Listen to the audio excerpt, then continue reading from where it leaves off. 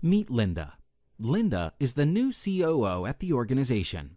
She's eager to hit the ground running, and one of her priorities is to get the organization compliant with the Payment Card Industry Data Security Standard, PCI DSS. At a meeting with Information Security Officer Alex, Linda inquires about PCI DSS in order to better understand the task at hand. What exactly does PCI DSS entail, she asks, and why did it come about in the first place? Alex goes on to explain what PCI DSS is all about. Everything started when the credit card companies began having a significant increase in fraud.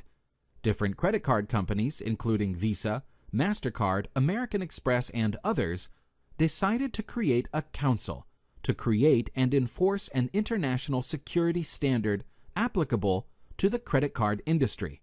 That is when the credit card companies created the Payment Card Industry Security Standards Council.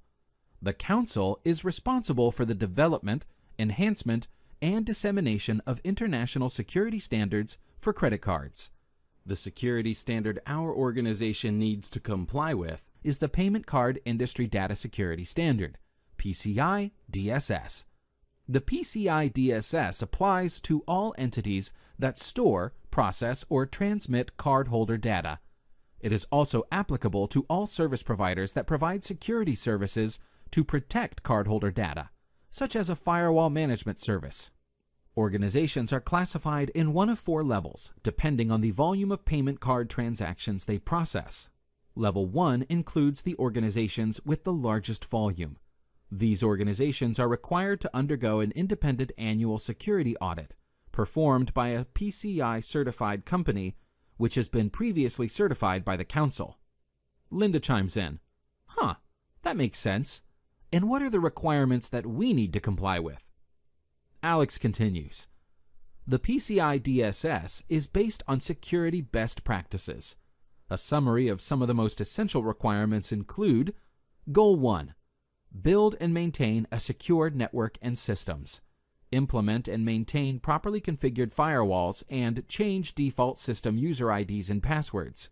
Implement and enforce comprehensive security configuration standards. Goal 2. Protect cardholder data. Limit cardholder data storage and retention time to that required for business, legal, and/or regulatory purposes. Protect cardholder data in transit and at rest via the use of adequate encryption practices. Goal 3. Maintain a vulnerability management program. Implement the use and ongoing updates of antivirus and malware protection tools, and ensure that they produce adequate logs of activities that are monitored by qualified organizational staff. Also, ensure that the organization develops and maintains secure systems and applications.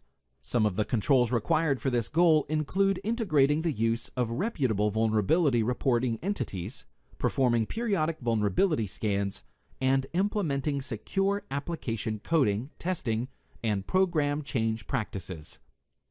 Goal 4. Implement strong access control measures.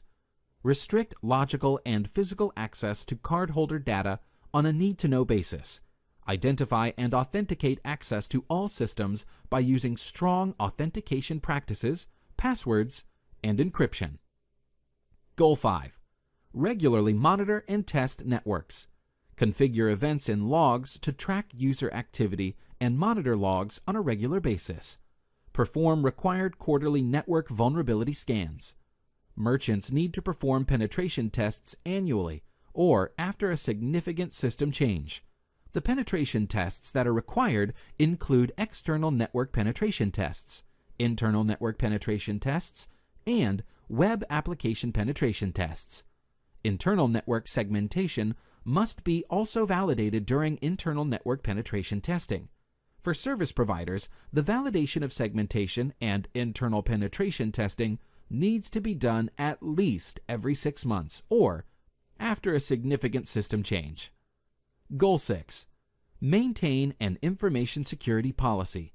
Ensure that the organization has comprehensive and up-to-date security plans, policies, standards, and procedures. Also, ensure that the organization performs regular security risk assessments, develops, tests, and updates a comprehensive security incident response program, implements a robust security awareness and training program, and ensures that third-party vendor contracts have the adequate security coverage. All right, understood. What's your plan for us to become compliant then? Linda asks.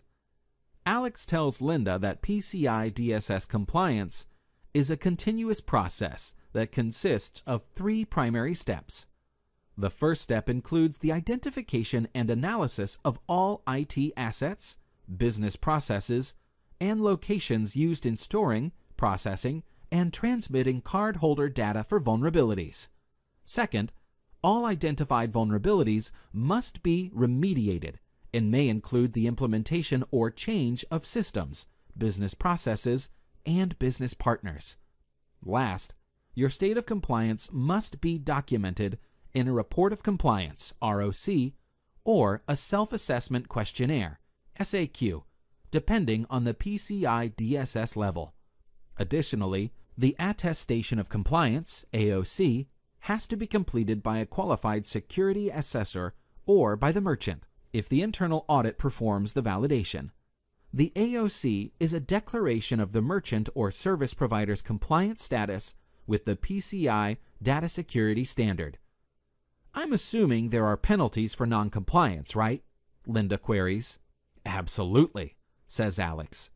The enforcement of compliance with PCI DSS and any non-compliance penalties are carried out by the individual credit card payment brands. Entities may also suffer from diminished sales, fraud losses, and legal costs associated with the breach of cardholder data. All right, Alex, looks like we have a plan. Thanks for being on top of this, says Linda. Be smart, be aware, be secure.